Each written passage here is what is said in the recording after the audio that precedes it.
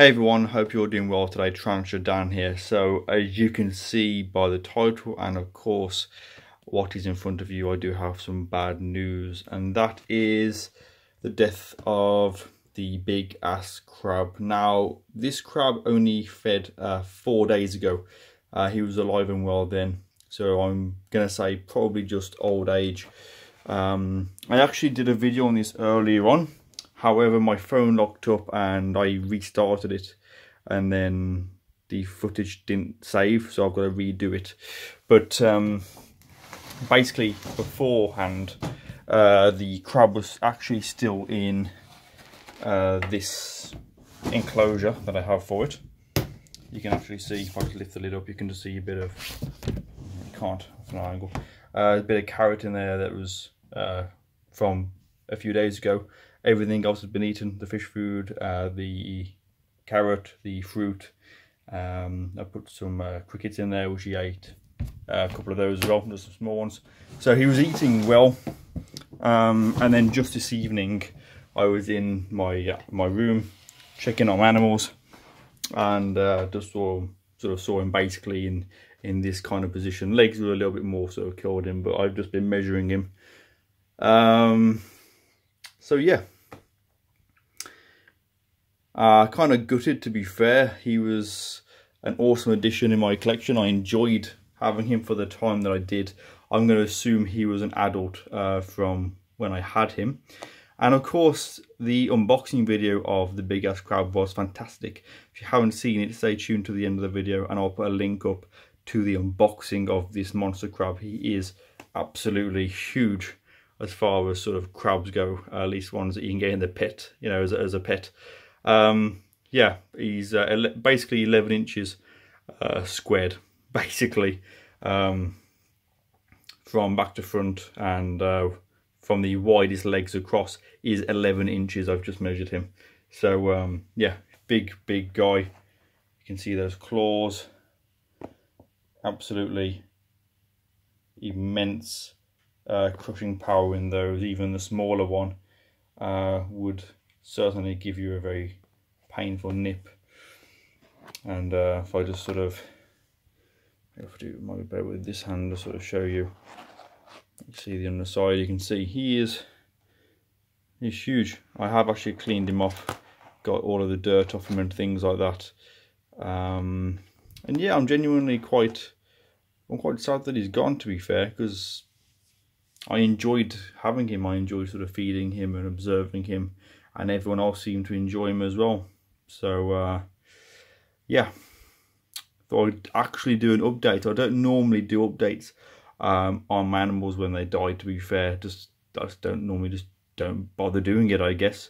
And then I end up with people asking me down the line in live videos what happened to that, or can you give us an update on it? And by then I don't have it anymore, so I figured I should start recording when these things happen. So yeah, let's say, I mean, if you looking at the size of him again, I mean, more than likely this guy was an adult. I can't imagine he had any more growing to do. So hopefully it was just old age, and it was just his time.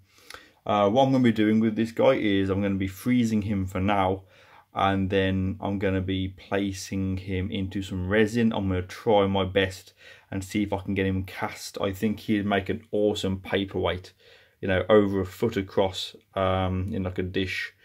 I'm going to try and sort of get that kind of sorted and get him preserved. I think he'd make an awesome paperweight.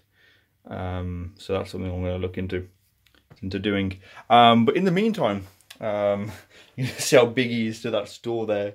It's colossal.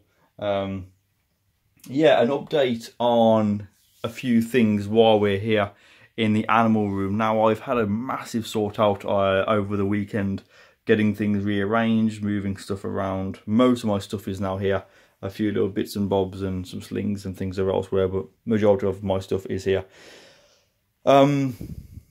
Yeah, while I'm talking about deaths, I should let you know I did lose some animals while I was in Guatemala, which I'll do a full video on full deaths in my collection. I've lost several tarantulas, slings, and I lost a scorpion and 2 centipedes. So there will be an update on that, another negative video coming up. But whilst I'm on about Guatemala, I hope you've all been enjoying this series so far.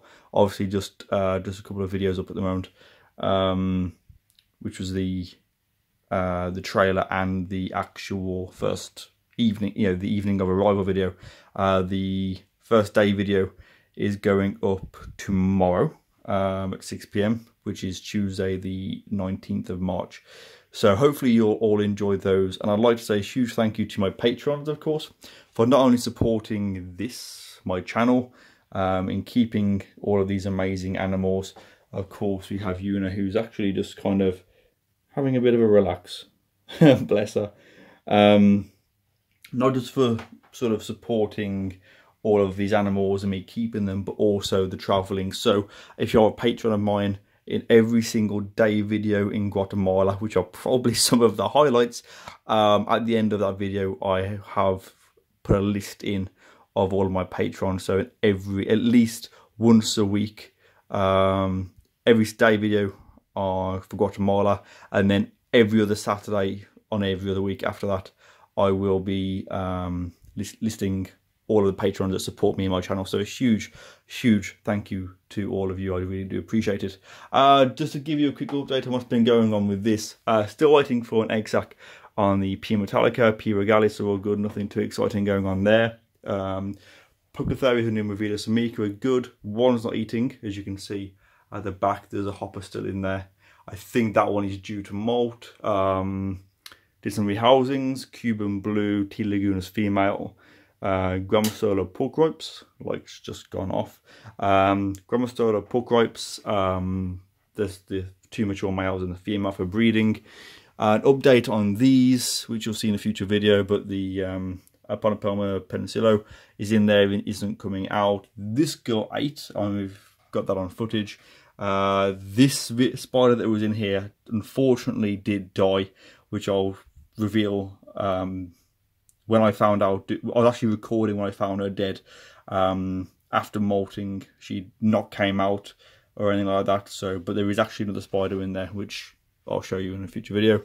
Sarbar blues, a couple of new slings that I got from the lectures. All of these slings and juveniles are pretty good. Rehouse a scorpion, some more rehousings, various things. We got Pokey out, Harpactria pulchripes in there, which we can't see. Oh yeah, beetles. The jewel beetles that I had, sadly, they did both die. Look how shiny they are. They're super shiny. I'll do a full video on those, but yeah, the 2 jewel beetles did die, but I'm keeping the substrate in there with the hope that there are some kind of slings. Ant colonies, one is dead and is just not doing anything. The other one is actually doing pretty well, and I fed them a hopper just yesterday. If you have me on Instagram, you would have seen that. If you don't have me on Instagram, you can find me at TarantulaDan. But yeah, I put a video of story of those feeding on there. Huntsman's doing good. That's empty. Sarvar blue, she's molted. Update coming on that. Vicularia, not Vicularia, Wapapora diverspes, doing great. M4 communal is coming on, doing good.